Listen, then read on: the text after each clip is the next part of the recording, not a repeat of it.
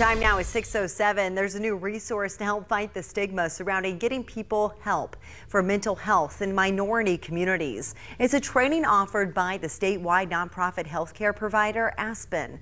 Our Eric Pointer joins us now live in studio with details on how the program works. Eric, good morning. Good morning. ASPIN was given a grant to give special mental health trainings to community leaders to give them tools to encourage others to seek help when needed. The grant comes from the Division of Mental Health and Addiction. The money will allow them to give 25 members of Black, Indigenous, and People of Color, or BIPOC, and Latino Hispanic communities their core community health workers training. The goal is to target health workers who directly serve minorities, reduce stigma, and bring awareness to mental health and culturally appropriate and relatable ways. The training and program will also be translated into Spanish to make it easier to relate to Spanish-speaking communities.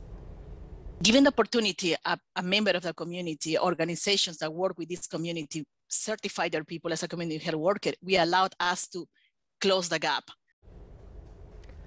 They will also develop a 5-part webinar series with roundtables to engage the communities as well. Registration for the training is already open, and you can find a link on our website, cbs4indy.com/links. In the studio, Eric Pointer, CBS 4 News.